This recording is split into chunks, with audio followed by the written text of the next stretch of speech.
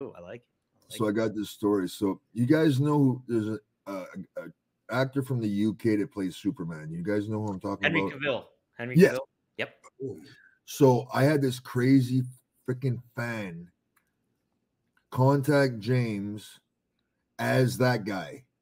And he had like a fake Netflix contract and shit that looked legit. And then he actually called me at my house. And it was a guy with an English accent. It's a crazy friend from the UK pretending to be Superman. And he said that he wanted me on this, and I don't know anything about, because I don't follow movies. I don't know who that guy is.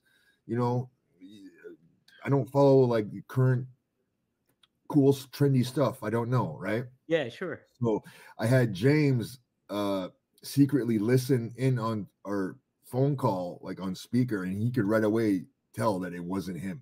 Yeah. So I was talking to this crazy fan pretending to be somebody he wasn't, and he wanted me like to fly me into LA and to wrestle. Yeah. Yeah. I mean, just some crazy motherfuckers out there, man. Right? Yeah. Crazy. Yeah, for sure. Holy shit. Yeah, that wouldn't have been a good situation, I don't think.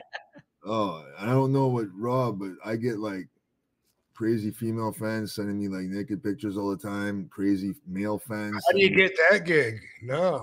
But the males too, sending me like dick pics and shit. And like, brother, I didn't sign up for this shit. I don't frequent the same chat rooms you do, apparently. I don't do chat rooms, man. I'm just telling you, that's fine.